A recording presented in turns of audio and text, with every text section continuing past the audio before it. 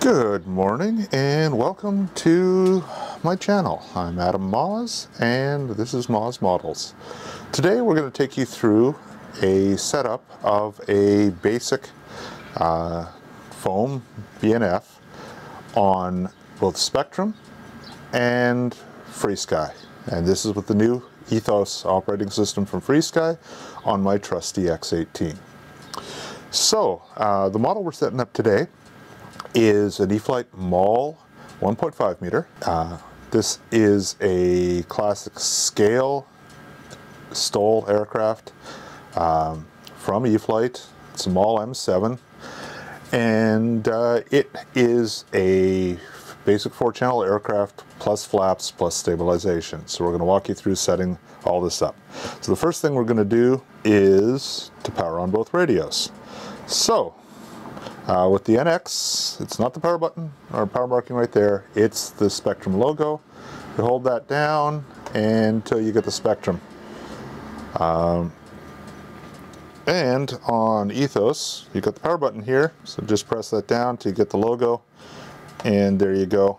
And so I've got a fail-safe warning on the Escapade that I'm also setting up. You can disregard that. Hold on for a second while I go and change my setup so that we can actually read the screen.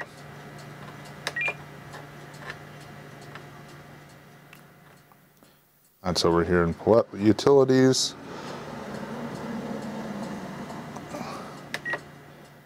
And this model.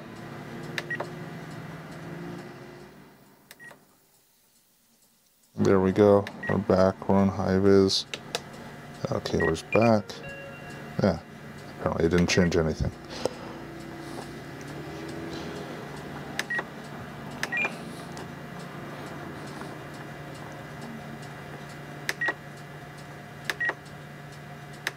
There, got to change this model as well. And I think you'll find this a little bit more readable. By the way, the equivalent to that in FrSky is to go to the System menu, go to General, and then you've got dark mode here, so you can turn dark mode off. You can get the light one that's and I recommend the white ones for out in daylight. The dark ones are nicer indoors. So I just set that back to dark mode, and you can change your highlight color here. It's a little less customizable, but you get everything you really need. So we're back to the default one.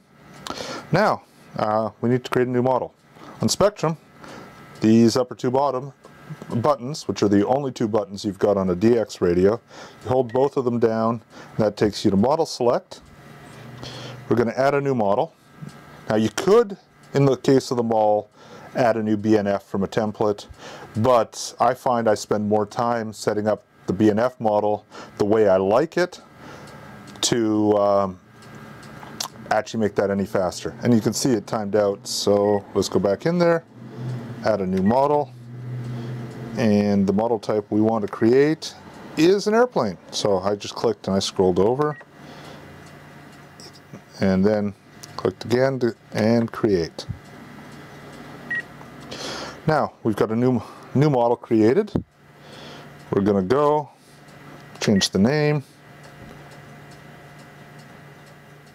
and we're going to call this what it is, which is a Maule.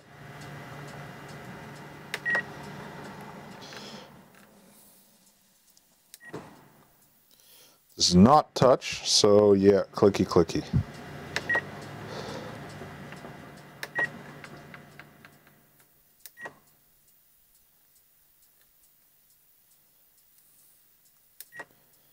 And since Spektrum calls this the Maule 1.5m, we're going to call it the Maule 1.5m.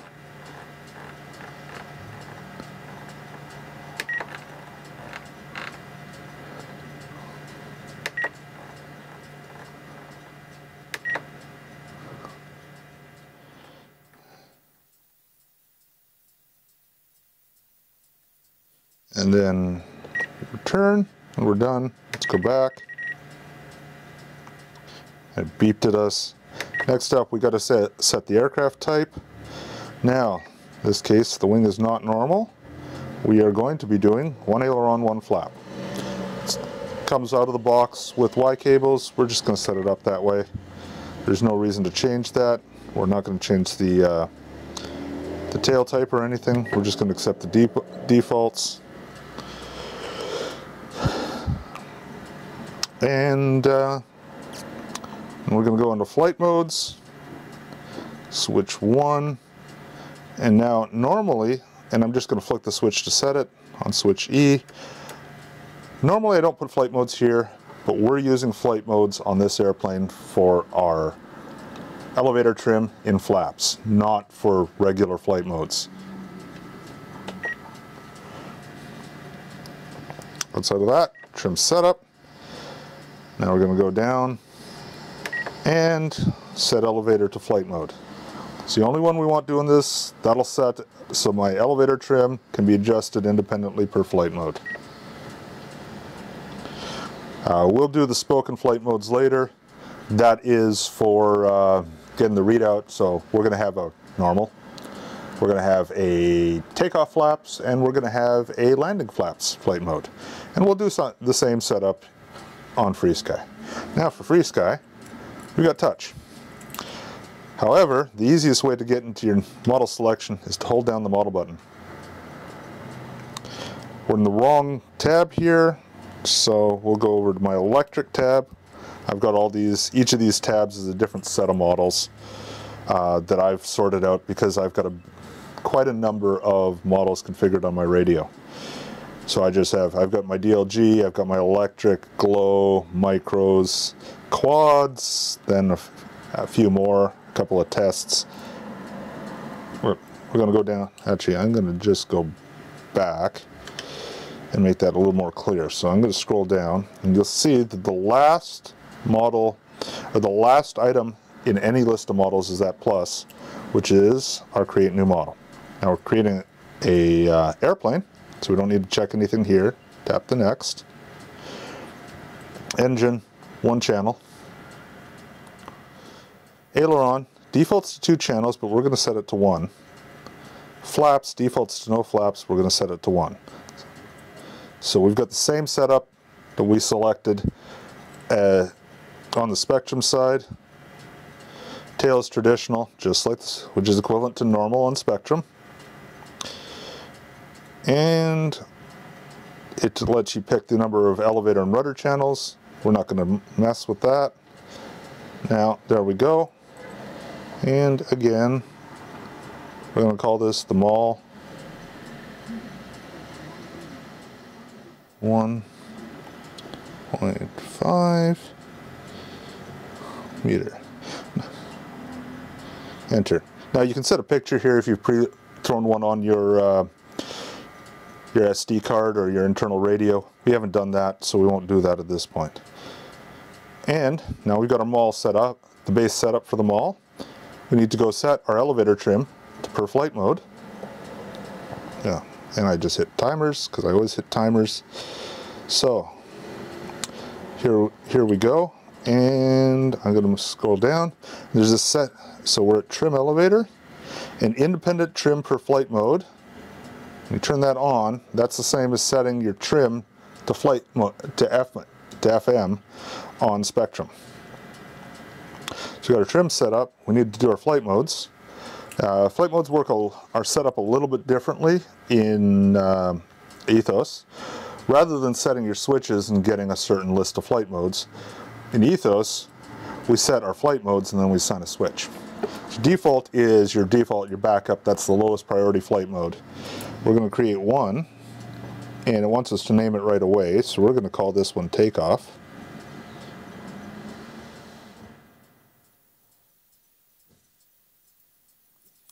Or takeoff flap to be specific. We're going to set our active condition, and that is your switch position, or logical switch, or whatever you're using to select it. In this case, we're picking the same switch.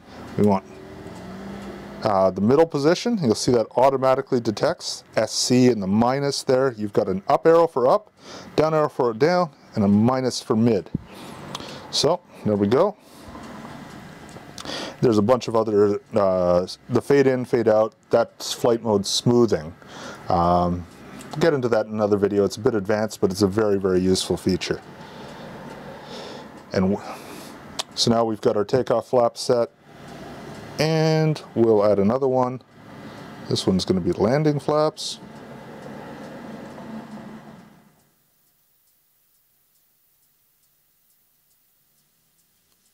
Again, we tap the active condition, and that, you'll notice I flip that down. Now it sets SC down, and we're done. And it'll tell you which one, in here it'll tell you which one is active, because it'll be the brighter one. So I'll just change the highlighted one. The highlight is the one that you've got selected, not the switch position. The bright one is the switch position. It'll also go bold in some of the menus. So you can see there we're switching between the two. Now, go back. We've got the same basic setup. If you go to your mixers, you'll notice we did get a flap mixer. We are going to go into the flap mixer. Or actually, let's do this on Spektrum first. So we're going to go back, and we're going to go down to flap system, and we're going to go switch flight mode. So you got flight mode 1, flight mode 2, flight mode 3. And yes, I do have the spoken flight mode turned on, so you can...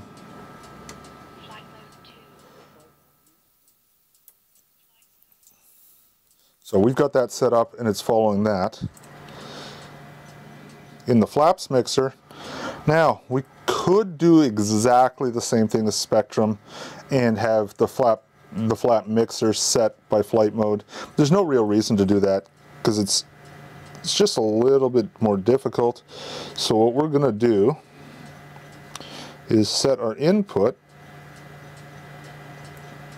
and you'll notice that there are a bunch of things here, a bunch of settings here you just don't see. The flap system, you got your flaps, you got your elevator position. We're not even going to use the elevator position in flap system, because we don't want that. We want to be able to trim it in flight. Do the same thing over here, but the key piece here is that instead of using flight modes, we're just going to use the switch. This will set our positions, and you can see at -100 that's flaps up, that's your takeoff flaps, and that's your other flaps. There's a couple of tricks you could do here to tie things closer to the flight modes, but we're not going to do that. Again, the only thing we care about for flight modes is our trim position.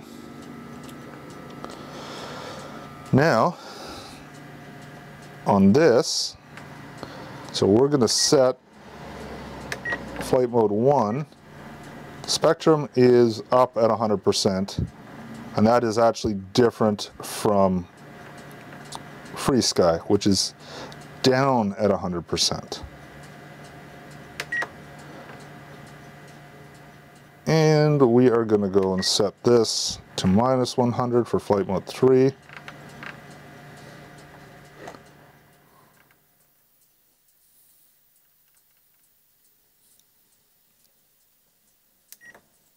There we go. So flight mode 1, you can see the flap channel there is at 100. Flight mode 2, it's in the middle. And flight mode 3, it's down all the way. Now let's scroll down here. In this case, you're going to see up is at -30 on the channel. Mid is at 0 where we want it. And down is at 30. Now we're going to change that. Turn that all the way up to, and I'm picking 78% here for a very good reason. In Spektrum, 100% in Spektrum is 78% in FrSky. So FrSky's 100% rate by default, FrSky's 100% rate by default is 125% on Spektrum. This is something to be careful about when you're setting up a new airplane, because 100% rates in FrSky are 25% more throw than 100% rates in Spektrum. The easiest way to do this is either in your weight here, or better yet, in your outputs. Set everything to 78%, and then you get that. So we're going to actually go back here and change it to 100, like so, like there. And now we're going to go over to outputs. And outputs where you set your throws. And ailerons. You can see for some reason I have.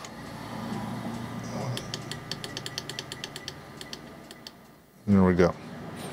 So ailerons, I'm going to set my min to, and this is to minus 78.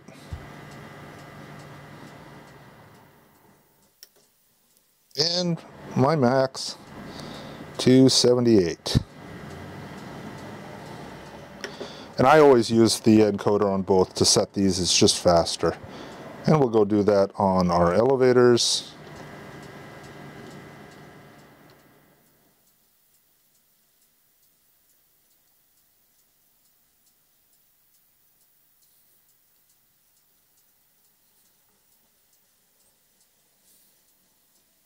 Our rudders.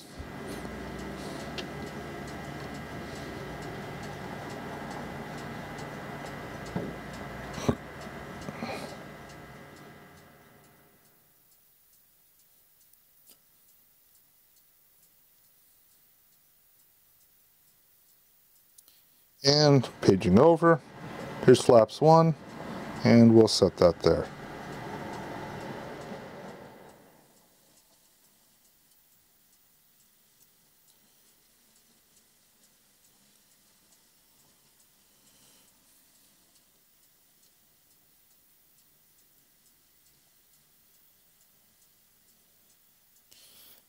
And this is something I'd only do on something like a bind and fly like the Maule. If you're building your own aircraft out of balsa, doing an ARF, leave them at 100%. Set up your, just set the plane up with the throw gauge. If you are converting from Spektrum though, this is very useful. You will have to do some channel reversing. We'll get into that when we get the receiver installed in the aircraft and start to do the actual physical setup, because that's channel reversing is best done when you can actually see the channel throw and see what you're getting. So that is our first video, and you know, keep an eye out for more. We are going to go through and set up this Maule, and we're going to do it both ways. So we'll do it with the Spektrum, get it set up. It's a bind and fly, so we've got a receiver in there, AR630, safe receiver. With the FrSky, we're going to be using the new SR10 Plus, which is a 8 to 10 port stabilized telemetry receiver. It's equivalent to the AR630 for most purposes, but it's the one we're going to use rather than the smaller SR6, because the SR6 has unfortunately been discontinued. Now, I will go over the Archer Plus SR10 features in a future video before we get to installing it, but it's a great little receiver and it's not too terribly expensive. It comes in about 2/3 the price of a new AR630. So thank you, and I look forward to seeing you back in the future for the next video in this Maule setup. And if you like the video, hit like, hit subscribe.